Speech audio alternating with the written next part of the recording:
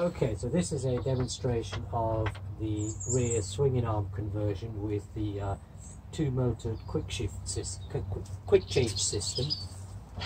So we take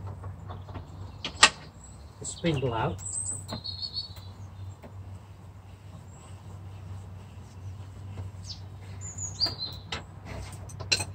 spindle slides out, wheel stays in place, nothing falls apart. We then push the wheel forward until it stops. There's special stops in the top hats for the axle spaces. We lift the chain off and take the wheel out. There we go. Then take the new wheel, slot it in, put it on the ramps designed for the top hats.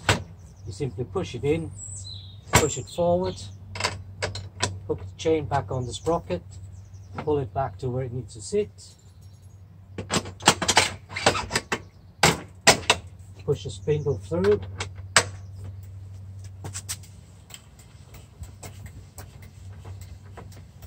and simply